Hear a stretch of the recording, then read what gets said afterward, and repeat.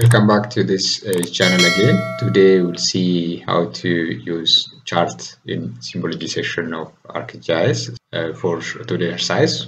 Here we have monthly minimum temperature data of 3 stations, Bishoftu, Chapidonsa, Mojo station, and digital elevation. Right click here on monthly minimum temperatures, which is point data, then property, and go to the Symbology section. Under Symbology, we can use features like category, quantities, charts, multiple attributes, and let's use charts.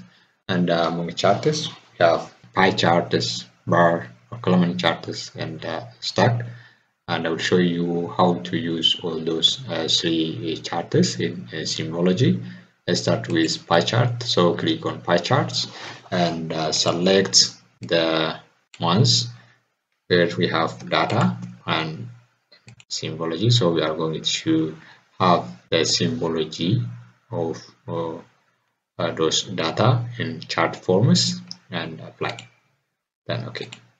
So you can see this one is the symbol. You can still change the size of this symbol or this pie chart by right clicking here, and again property, and we can change size. Right click here, you can increase the size of this symbol.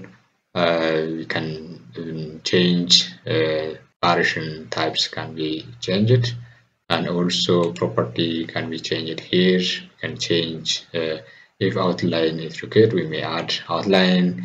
We can change the widths, we can change the orientation of the pie charts, whether it is geographic, and also we can change the display from 2D to 3D. So we can change like this to 3D and apply, then okay, then apply, then okay. So this one is the pie charts, and that is symbol of point data. And let's insert the legend for more illustration.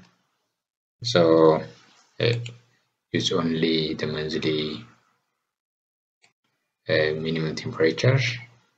Then next, set the number of column. We can make it 2, 3, or 1 based on the number of what data that we have. And next, here we can change the size, color, and fonts of legend title. Let's make it 1.6.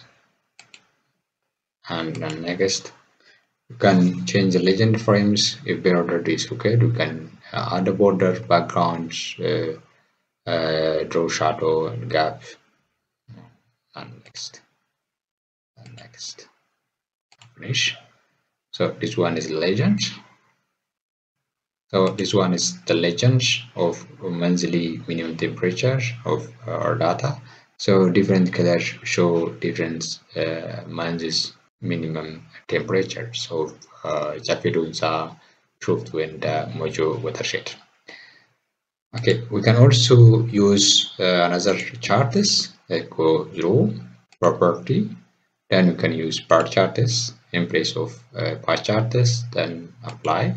Then okay. So we can represent our data using the bar charts other than using the pie charts.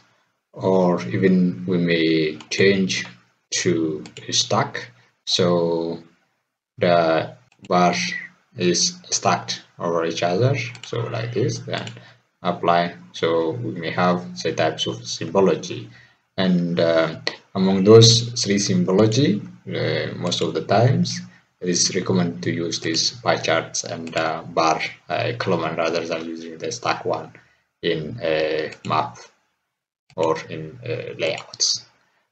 This one is okay. And if you are interested with the video, please don't forget to subscribe, like, and share to get another video that will be uploaded later. Thank you.